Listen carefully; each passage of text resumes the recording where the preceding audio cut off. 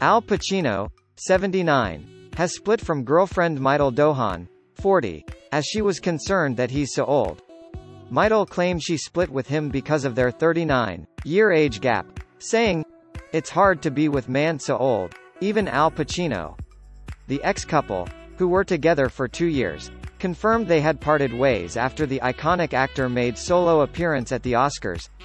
The Israeli actress also revealed he is an elderly man and that even though she tried to love him, it didn't last.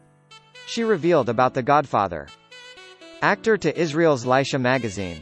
"The age gap is difficult. Yes.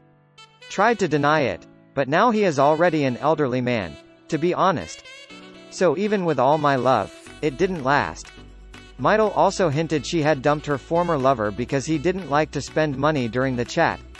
When asked if the millionaire has given her expensive gifts, she laughed. "How can say politely that he didn't like to spend money? He only bought me flowers." But Meital has admitted that the pair are still good friends and that it was an honor to spend time with the star. A representative for Al Pacino has been contacted by Mirror Online for comment. Al was last spotted with his former lover at the Irishman premiere in LA in October. Pacino has 3 children, including 18-year-old twins Olivia and Anton with ex-Beverly D'Angelo who he dated for 7 years before they ended things in 2003. He shares producer daughter Julie Marie, 30, with former acting coach Jan Tarrant.